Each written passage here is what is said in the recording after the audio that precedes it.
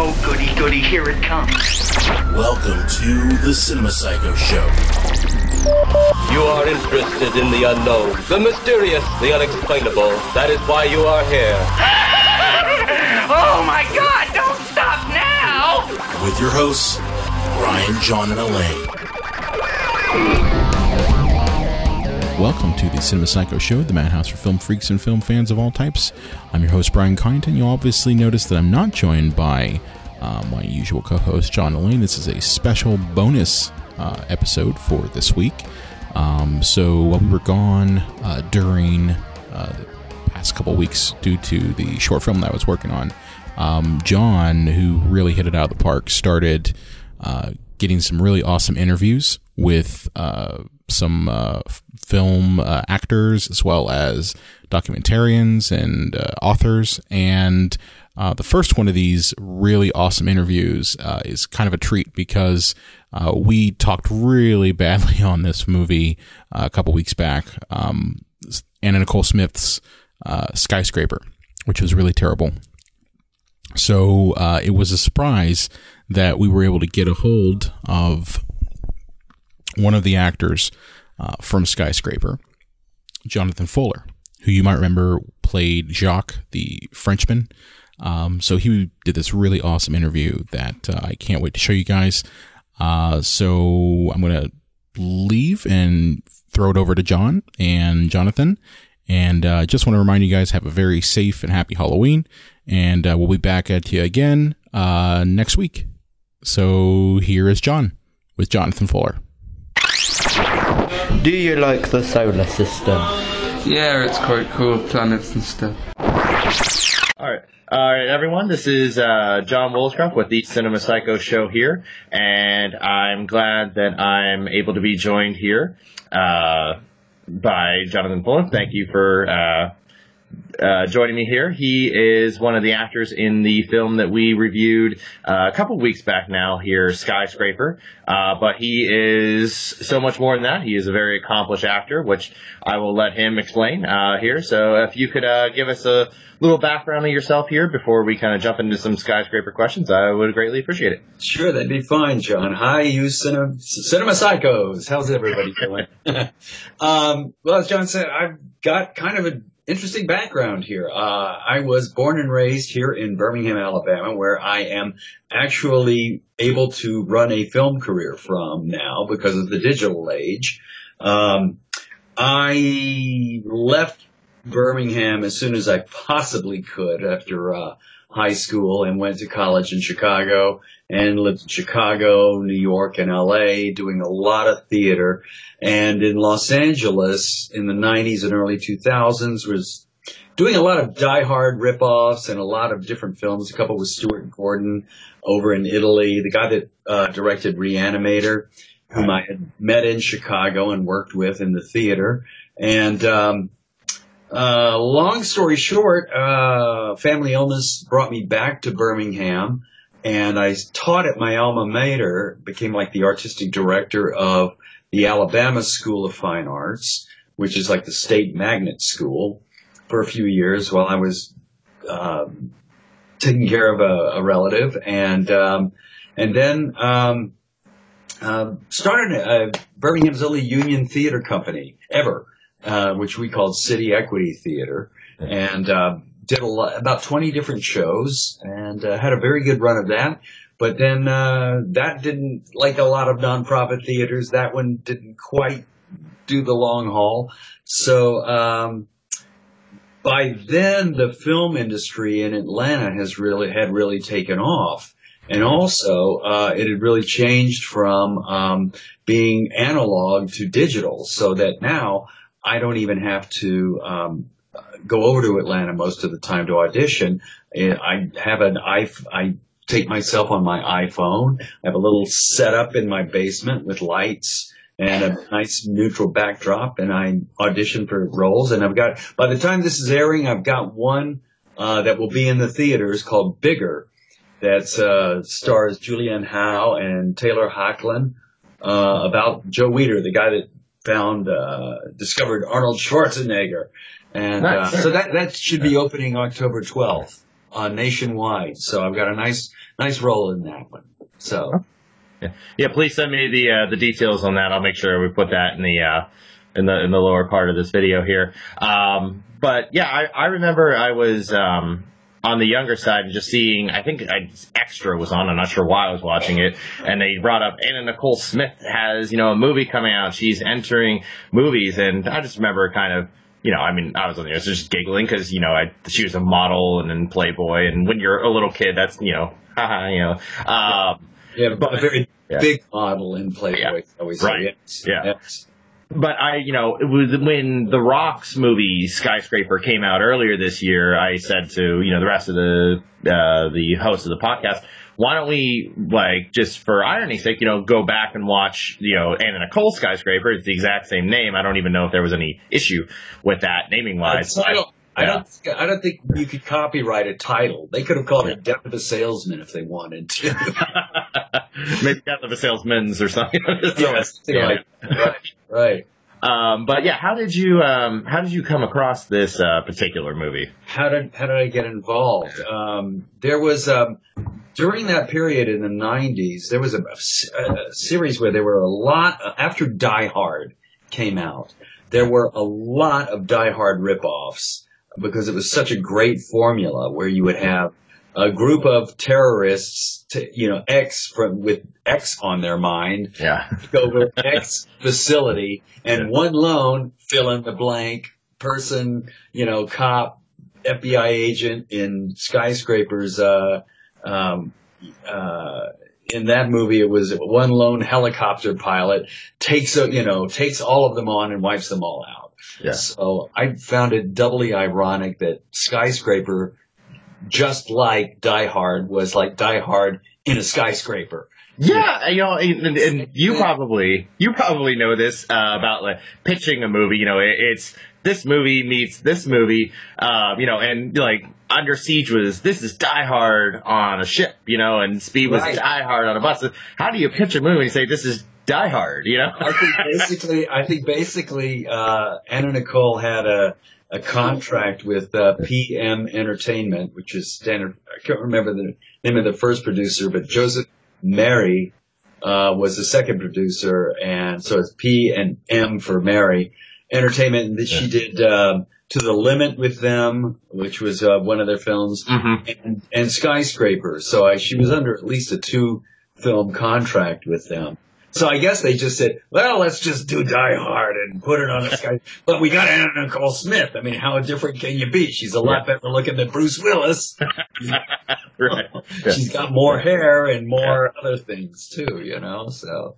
So that kind of answers, I've always wondered if, and you kind of answered this now, but was this movie did they have a script that was too similar to Die Hard, and they said, well, we need to put somebody like Anna Nicole Smith in so they'll see her on the box art and buy her. Well, this was a project where she started. It was her, right? I don't know the exact answer for that, but I have a feeling they just said, let's do a Die Hard-esque film, and we've got Anna Nicole Smith. What can we do with her? How can we make her fit into this? And not just be like Bruce Willis's character. So they had her, be a helicopter pilot that, landed on the building and works kind of from the top down. And she's a mother also, and her own son played her son, in the film. So, he was like a, 8 or 9-year-old kid running around at that time, and he's a nice kid, sweet kid, Mm-hmm. And what was it like working with her around that time? It was, it was interesting. I didn't actually have any scenes with her, but the first time I met her, I walked in the room where she was, and she was with Ray Martino, who I think they had a thing going on at the time, but she was dressed in full white lingerie. And I just walked in the room, and it was really rather breathtaking because she was like, hi, how are you? And gave, but there was this certain offness to her. And I don't know if your fans know this or really know how public a crash she had. and this was kind of the beginning of that. They had Entertainment Tonight come in and like film her doing a scene of like landing the helicopter, even though she was just seated in the helicopter, and she could barely speak her lines because the drugs were starting to really take effect, addle her, and be a constant threat to her. So, and oddly enough, I mean, that wasn't the first time that I'd seen that happen. I did a film called Ground Zero, which was Blood Fist 6 with Don the Dragon Wilson. And Vidal Sassoon's daughter, Kat Sassoon, she was in her trailer shooting up, some of the times. And unfortunately, she has passed away, in the same sort of OD situation, man. It's a very tragic sort of Hollywood story, but, not that uncommon. Right. Now, you're a professional actor, and I'm not taking anything away from her, but she was a model that went into the world of acting. Obviously, it's you can be empathetic. I think everybody was. Go ahead. Finish what you were saying. But to some degree, is there also a point where you think like, God, I just wish there was a little bit more professionalism from a person like this in those kind of situations? I definitely felt that with, because I had scenes with Kat Sassoon and there was one shot where she had to like take a gun out and say, "Come on, guys," and walk across the room. And it took like 15 takes for her to do that. God, and it was like, 1 a.m. by that point too. So we were all pretty beat. Now with Anna Nicole, I got just you always kind of get a vibe on the set of what the crew, they're a very, very good barometer of what's going on. And so the time I was there with them, at first they were very, nervous. And then it kind of moved into kind of a caretaking situation. Let's make sure she's okay. And that's when I left. I was off the shoot. I don't know if it got to, like with that other situation where everyone was kind of getting fed up with it, Yeah. But she had the title role, man. Or the title role. She was the lead. She was the reason the movie was being made. So a lot of that kind of behavior because of the money factor, just gets supported in Hollywood. They work around, we all work around it. Yeah. Gotcha. Now, before you answer this, because I have a theory now, how much freedom did you have in terms of, your character in this movie and, how it was presented? Because I just have a feeling that you and Gary, I believe it's Imhoff, I'm not sure exactly, he played the security guard. It seemed like you two guys, and I could be dead wrong about this, brought a whole lot to the roles that maybe weren't there on the page. Was it all there, or was that you? I will say that a lot of that was me. I mean, when I was doing all these films, I happened to be pretty good with accents, so I would just sort of bring let's make this guy French or whatever, And that would just sort of springboard me into a certain, a characterization or whatever. I don't want to say caricature, but but it would give me something, a handle to work with. And it's something even with my agency in Atlanta now that they know that I'm very good with accents. So I get sent up. Sometimes there was a film that was out called Geostorm recently with, well, they had a scene where there was kind of like a United Nations scene, and they had me read for the German ambassador. And then a few days later they said, well, could he try the Norwegian ambassador? So I shot him a Norwegian accent. And then I think there was one other, something South African. So I gave that a shot. I didn't get any of them, but they were interested enough. I sold them. They wanted to see, So, yeah. Gotcha. That's very interesting. Now, I've seen your demo reel and some of your other work here, and from the few times I've talked to you, in our correspondence, you're a very nice guy, and I've wondered this. Thank you. Yeah, it seems like always the extremely nice actors end up playing the swarmy guy or the villain or the violent guy or the sociopath. Is it the 180? Is it the guy that always plays the hero? Or is that guy like a complete jerk and all the people that play all the sociopath maniacs are super nice people? Not always. Sometimes. Sometimes. There have been some people that, I won't name any names because I really can't. I've had some pretty good experiences overall on movie sets because I think everybody's really, honestly, very grateful to be working. Yeah. And I found people to be really, really nice. I just finished this film. I think that I just said, bigger. That's going to be out in the theaters by the time this is up. And Taylor Hoechlin was the lead, and it's about the guys that discovered Arnold Schwarzenegger and made and started the whole bodybuilding movement. And he was really a nice guy, and he was really behind this whole film, that is like really into it. He's the guy that plays Superman on the TV show Supergirl now. Oh, okay. And even ironically, I asked him and I found out in our conversation that he was the kid that played Tom Hanks' son in The Road to Perdition, which opened up a whole... No way! That's one of my favorite films of all time. That's amazing. Great film, Yeah. So, I just watched it again recently and I was like, well, how was it working with Paul Newman? And he said, I had heard he was like a really big actor, but I didn't really know who he was at the time. He had this great scene with Paul Newman, Yeah. He said Tom Hanks was as gracious as a guy as could be. Really wanted to form that good relationship with him. Well, there goes my theory out the window because Tom always plays nice guys, and I've never heard a bad thing about him. So.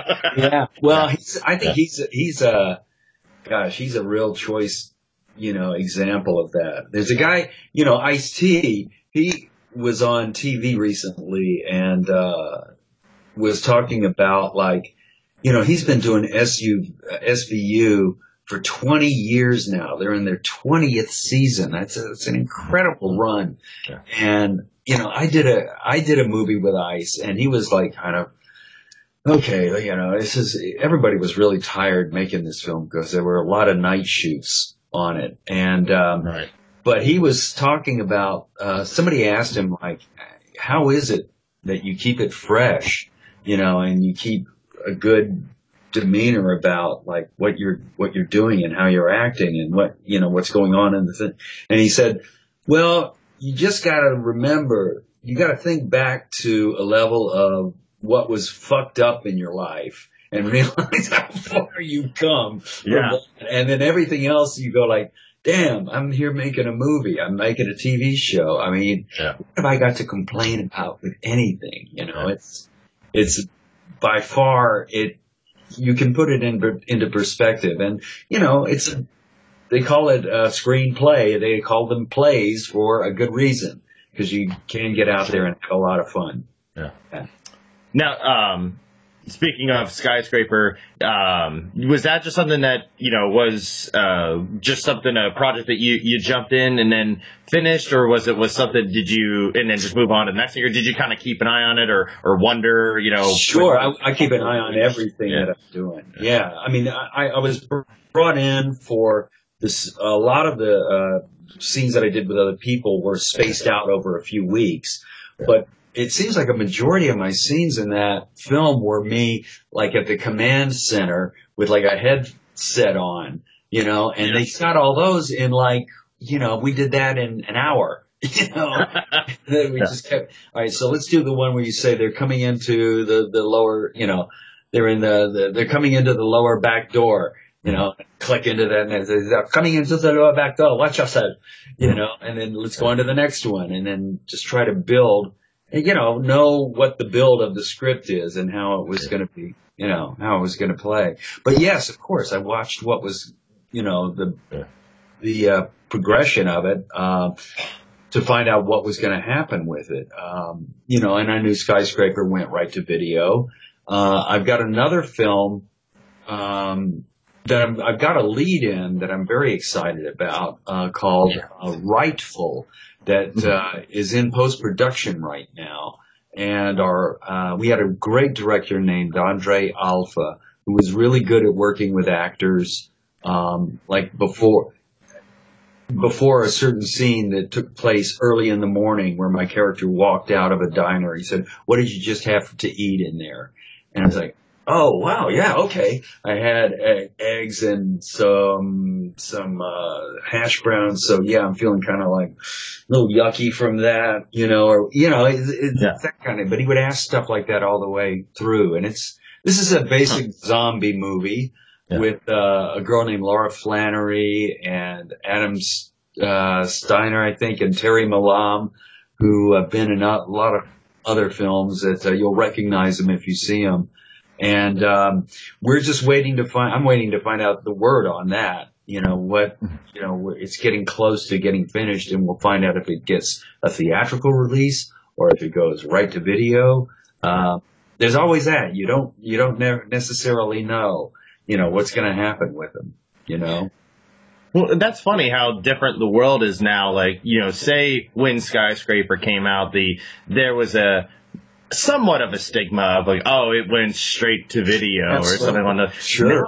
Now it's like, oh, great, it went straight to straight to video. Almost like it's almost its own honor because that's where the great, things are coming now, and all the independent work is coming. Goodness, it's like when some of these films of mine came out, it was like, it went straight to video, and then it went to Showtime, and it went to Cinemax. And now it's like, oh my God, it got a release on Showtime, on Netflix. It's just like huge, to have that happen. So, we really are in a golden age of TV right now. The stuff that's being produced for those streaming video companies, it's really interesting to watch how stuff evolves and changes, so, yeah. And what's the title of that one again? Oh, it's called Rightful. Rightful. Yes, as opposed to wrongful. Right. Rightful. And it's about, based on a true story about two African American men brothers that owned a huge plot of land and were wrongly executed so that some white South Carolinians, two guys, could take it over, or it could get into the hands of some white people. And I'm playing kind of a greasy Southern lawyer in this one. And Terry Malam plays a kind of a greasy Southern judge.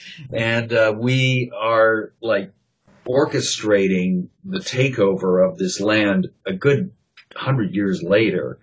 And we find out that there's another relative who's a young white woman that's brought in, or a woman of mixed race, I guess, and the brothers don't like that the land's being sold, so they rise out of the graves and stalk a lot of people, and a lot of people get killed by it. Cool. Yeah, that's pretty cool, I mean, it's not as if it hasn't been done before, but we had a great DP on it, a guy named Amza Moglen.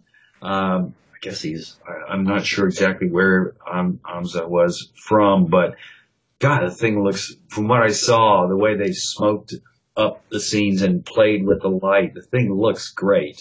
I mean, it's really, cool. It's very cool. I love making these things and watching movie magic, and all that stuff. And I won't tell you how I die, but it's pretty nasty.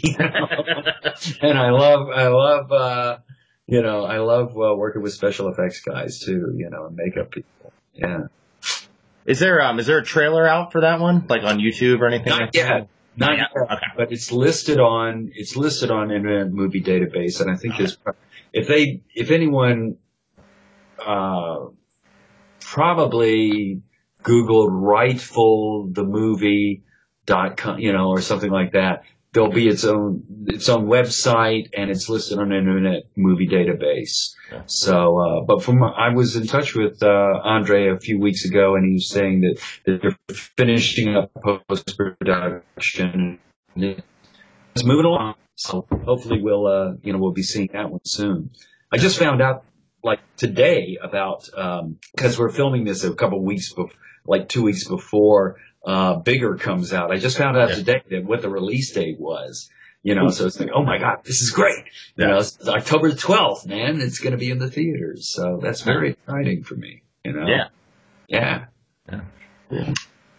Just kind of like one or two things to kind of wrap things up here. Sure.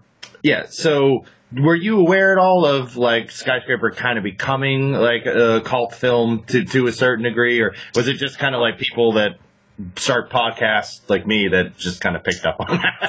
It is funny how these things happen. You don't expect it to necessarily, I've got other films out there that are not cult films, but Skyscraper is, Castle Freak is, that I did with Stuart Gordon, big cult thing. And I've gone to a lot of horror conventions and things. And that was like my chance to, Lon Chaney Sr. kind of thing, one of those Quasimodo kind of makeup jobs. And I always had wanted to do that sort of thing, but I had no idea that thing was going to I did it for my own reasons because I wanted to go through the torture of that makeup, I guess.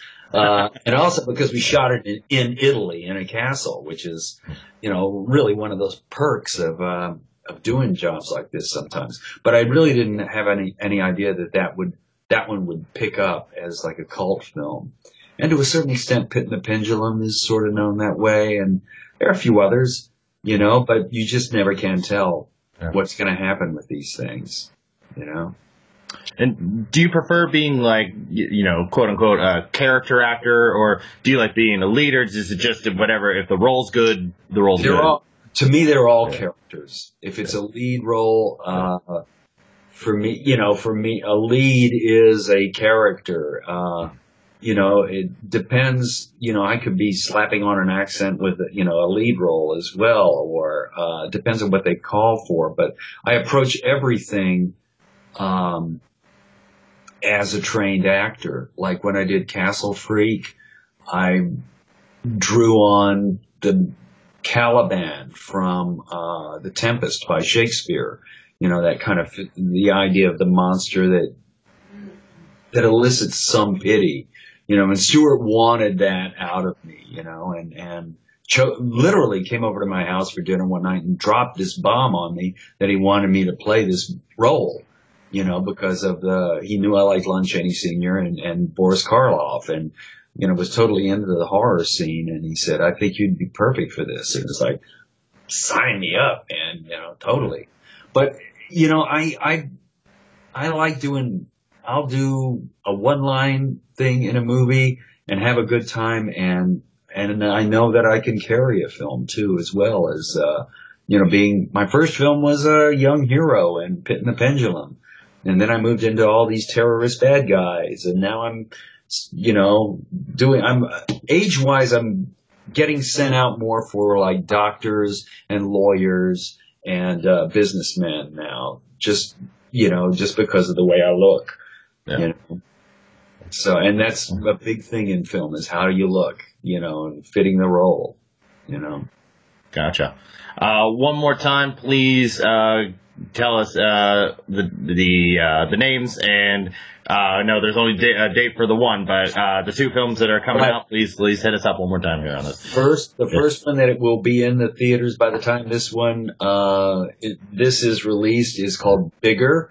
And it's the Joe Weider story and that goes into the theaters on October the 12th. And the zombie movie, the horror film, is called Rightful. And, it is in post-production right now, and we'll see where that goes. What the release of that one's going to be. So thank you for letting me pitch those. I appreciate that, man. Hey, thank you for giving me your time and coming on and just shooting the bull about Skyscraper. I appreciate it. Anytime, John. Yeah. More than happy. Okay. Well, yeah, once again, I appreciate you being a part of this. This was John from the Cinema Psycho Show. having the luxury of speaking to one of the actors from one of the films we had watched. You listened to and we watched, Johnathan Fuller. So thank you once again for being a part of this. And, I really appreciate it. All right. Well, have a good night and thank you. Take care. Much. Goodbye, you psychos. Be sure to like us on Facebook, Twitter, Instagram, Google+, at Psycho Show. You can also find us on the Epicast Network at epicastnetwork.com. If you have a favorite movie or question you want to throw away, contact us at cinemapsychoshow.com. Make sure to subscribe to us on Apple Podcasts and iTunes and catch a new episode available every Sunday.